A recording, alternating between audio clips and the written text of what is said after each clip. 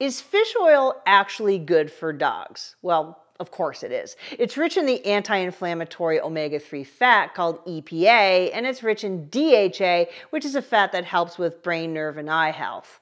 But if you want to do what's best for your dog, and hopefully the oceans too, then I want to talk about the top 5 reasons that you don't want to use fish oil and how you can replace it. Before we get started, make sure you subscribe to this channel, and if you're on YouTube, click the alert notification.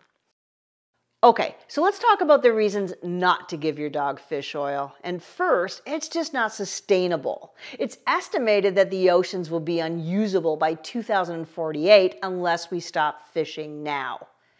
29% of the seafood species that we consume have already collapsed. And if this continues, then there just won't be any fish left to sustainably harvest.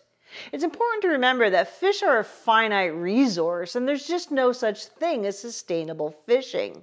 It's just irresponsible to pull fish, krill, and squid oil from the oceans, and it's certainly not sustainable.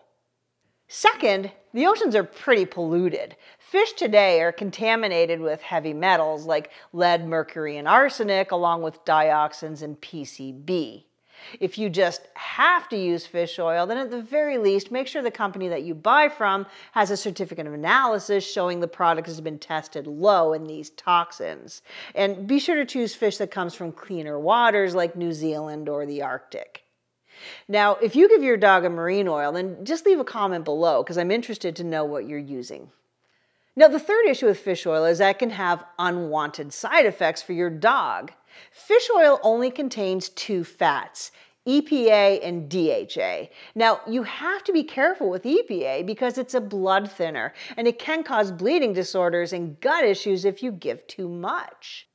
And the fourth issue with fish oil is that it just contains a small range of fats. It only contains EPA and DHA. Now, EPA isn't the only anti-inflammatory fat that you can give your dog. There are other omega fats like ETA and GLA that don't just lower inflammation, but they build healthy skin too. And they're completely missing from fish oil. And the final strike against fish oil is that it's low in phospholipids. Now, phospholipids are a type of fat that build healthy cell membranes and help the absorption of the omega-3 fats by forming a ring around them that helps distribute them through the body. On average, fish oil contains only about 1 to 1.5% phospholipid. Now, in comparison, krill contains 40%. Now, that makes krill oil a better choice for your dog, but it's certainly not the right choice for the ocean. Krill are tiny little crustaceans that are taken from the Antarctic oceans to feed farmed fish. We harvest over 250 million tons of krill every year, robbing whales of their food supply. Krill is nowhere near as sustainable as you've been led to believe. In fact, Whole Foods banned krill oil because of sustainability concerns way back in 2012. Okay, so I'm not saying this to depress you, but I hope it's enough to change your views on fish oil. And if it's not, then what I'm going to share next will, because there's a better and more sustainable option to fish, krill, and squid oil, and that's green lip mussels. Now, here's how green lip mussels are different. First, they can be sustainably grown. Green lip mussels are grown on ropes in the clean waters of New Zealand, and they eat the phytoplankton in the water there. And this is a good thing because there's a hole in the ozone layer over New Zealand, and mussel farming helps prevent algae blooms. Second, green lip mussels don't just contain EPA, so there's less worry about bleeding disorders. Green lip mussels are unique because they're rich in another anti-inflammatory fat called ETA. Now, your dog can use ETA for healthy skin, or he can easily convert it to EPA, but only if he needs it, so there's less concern about bleeding.